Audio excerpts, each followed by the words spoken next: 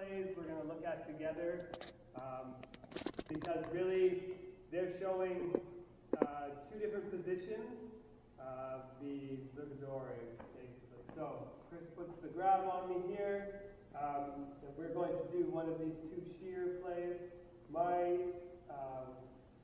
intention is to strike to the throat, so upper hand, the lead arm is going over his arm, striking to the throat, other hand getting as far around the back as you can get. You can grasp onto a belt, you can get to the small of the back, and you're going to drive forward with the top hand as you pull back with the bottom hand, taking to the ground.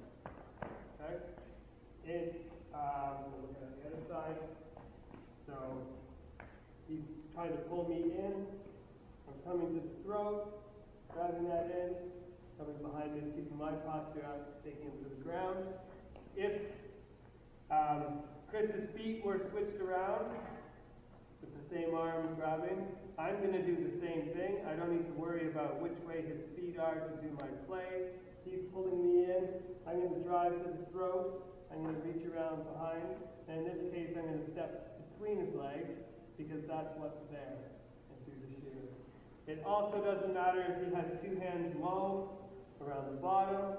If I can get to the throat, face, chin, I'm going to drive it up as the hand gets into the back, push it in. And if his feet were switched, again, it doesn't matter to me. I'm going to drive that throat backwards, get into there. In this case, I might be to his outside, taking him over. Okay?